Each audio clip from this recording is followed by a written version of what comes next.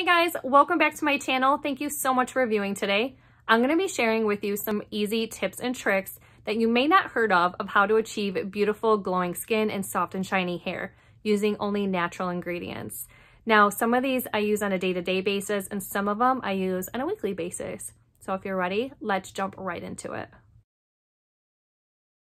One of my favorite beauty items is a green tea toner. It is filled with antioxidants and it's an anti-inflammatory.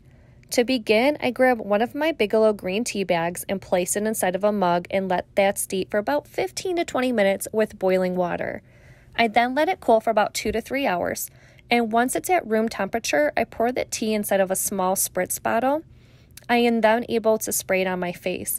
I love how it's all natural and the tea leaves my face feeling incredibly soft, and it reduces a lot of the redness in my cheeks.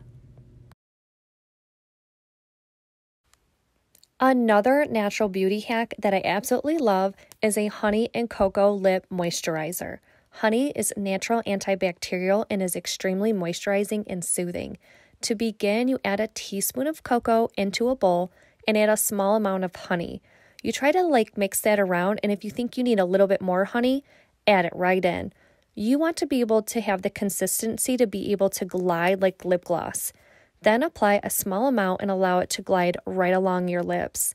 Cocoa is also a natural ingredient that your skin can thrive from. It is rich in antioxidants, it lessens redness, and it helps nourish the skin by boosting elasticity, making your skin absolutely glow.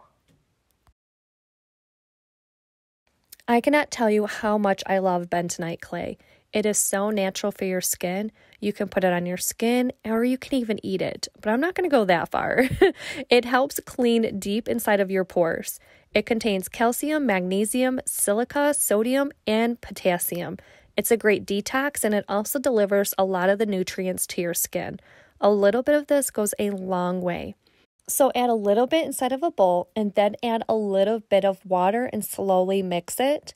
You want the consistency to glide smoothly along your skin. You can use the bentonite clay as a mask or a deep clean.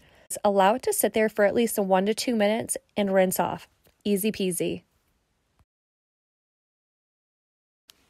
Everybody asks where I get such soft skin. I love using a natural body oil. It really helps aid in dry skin and adds a naturally glowy shine.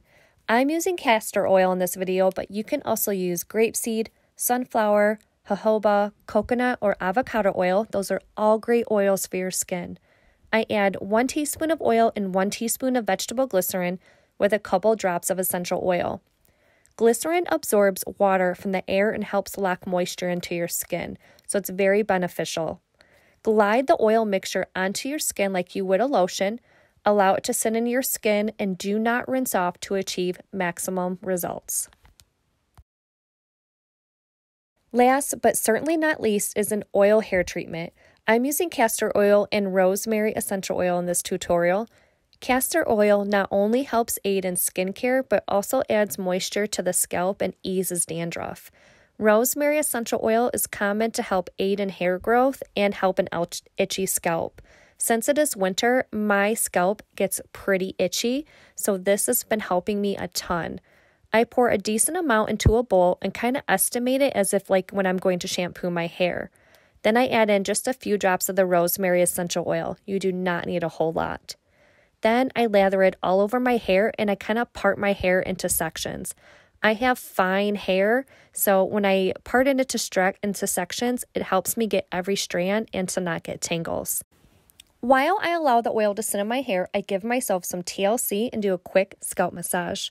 The massage on the scalp helps enhance blood circulation, promotes new hair growth, and while you're massaging the oil, it is definitely benefiting while doing some deep conditioning. After I massage, I let the oil to continue to sit in my hair for about an hour or two. During that time, I do some cleaning, I do some laundry, watch some TV, jump into the shower, and shampoo it out. I really hope that some of these beauty tips and tricks help you. If you do like these types of videos, please give it a thumbs up and hit that subscribe button. Thank you so much for watching, and I'll see you in my next video.